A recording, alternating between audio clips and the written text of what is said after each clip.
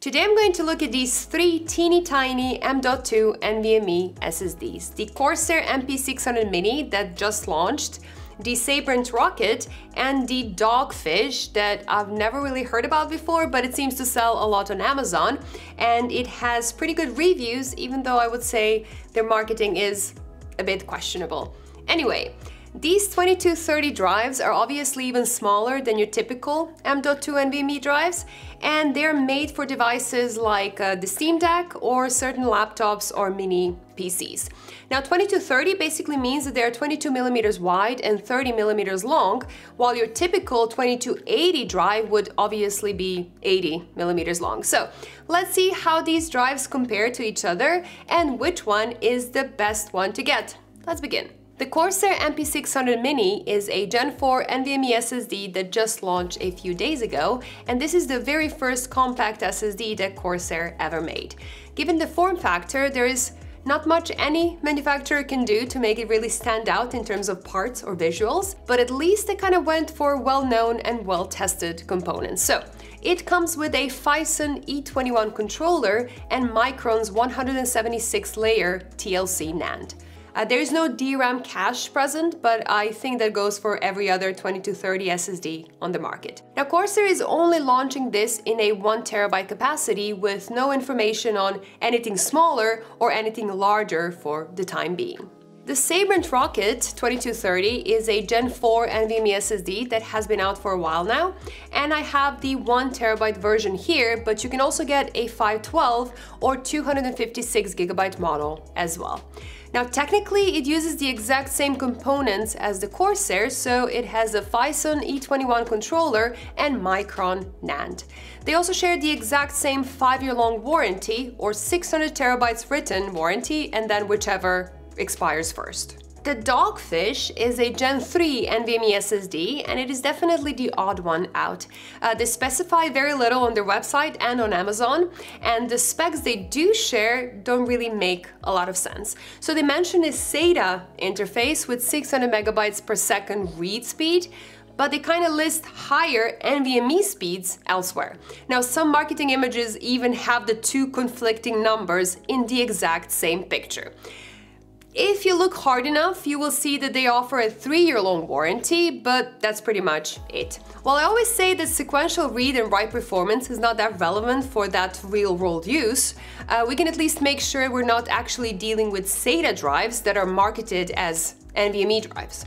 Now, both the Sabrent and the Corsair managed to do about 5,000 megabytes per second of write performance and around 6,700 megabytes per second read performance. And I would say they're basically identical, which kind of makes sense since they use the same components. Dogfish managed 1,600 megabytes per second write and 1,900 megabytes per second read, which is under some of the numbers that they claim in their marketing, but it is also far below the limits of a Gen 3 spec, which would be around 3,500 megabytes per second. So yeah, it is better than SATA, but it's still far from its competitors.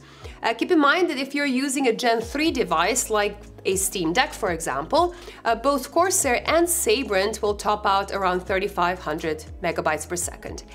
And since these are the drives that most people will get for their Steam Deck, let's look at some more relevant gaming benchmarks like 3D Mark storage, for example. And this is a bundle of tests that include a lot of gaming-related tasks like installing games, recording games, saving games, loading games, as well as moving game folders around. And here, the Corsair and the Sabrent drives yet again perform almost identical, with the Dogfish far behind. To put these numbers in perspective, that puts the Corsair and Sabrent just behind a decent regular-sized NVMe SSDs like the Crucial P5 Plus, and the Dogfish a bit behind a real budget SSDs like the Kingston M.2. If we look at how fast different games load, it is the same story, so Corsair and Sabrent are very close together, with the Dogfish being pretty far behind. And if I just look at the results that I personally find the most important for gaming, so loading times plus installation and update times, and then I compare them to the fastest drive I tested so far, which is the SN850X, it all looks very similar yet again. None of them come close to the fastest regular M.2 SSD, but for a drive that is about a third of its size, I think Corsair and Sabrent do a pretty good job at keeping up. The PC Mark 10 Quick Benchmark is a collection of different tests that simulate all those little things we do with our PCs every single day. Things like working with documents, opening photos, and so on. And this is a very useful benchmark for anyone that will use their laptop for these simple little tasks on a daily basis. And here, the Sabrent and Corsair score exactly the same result of 349 megabytes per second average, with the Dogfish landing at 206 megabytes per second. The full PC Mark 10 suite is a more intense test, and it replicates a more serious and more consistent use of your system. And this is a benchmark to look at if you need to run some applications that can be heavier on the SSD, like editing videos, for example. That's not something you would do on a Steam Deck, but it will be more relevant if you're considering one of these drives for a laptop or a mini PC. And it's getting a little bit repetitive at this point, but the Corsair and Sabrent score basically the same result once again. But as the benchmarks get harder, the Dogfish falls behind even further. And if we look at thermals, you would kind of expect the faster drives to run a bit warmer, but here it's actually the other way around. On an open bench without a heatsink or any airflow, both the Corsair and the Sabrent averaged 58 degrees while gaming and never went above 60 degrees. The Dogfish, however, averaged at 60 degrees and peaked at 68 degrees, so the controller used by Corsair and Sabrent is just a lot more efficient. Realistically, this means that you shouldn't expect any of them to actually throttle in a Steam Deck, which is closed but doesn't stress the SSD as much as some of the tougher tests do. But for a higher-end laptop and heavier use, like editing for example, I would definitely get the one that runs cooler. So overall, the Corsair and the Sabrent are, well, exactly the same SSD with a different sticker on it.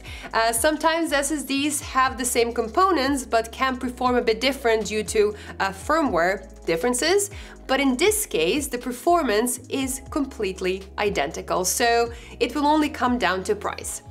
In the US, the 1TB Sabrent is currently selling for $160, while the Corsair comes in at $110, which makes the MP600 Mini the obvious choice between the two. The Dogfish might have made some sense if it was like super cheap, but at $144 right now, there is no way you should ever buy that over the Corsair or the Sabrent. In the EU, the Corsair costs 120 euros and the Sabrent is 180 euros, making the choice between the two, again, very obvious. But the Dogfish is even more expensive, and you definitely should never spend 190 euros to get one of those. As always, it is very important to remember that prices do change all the time and that the MP600 Mini just launched.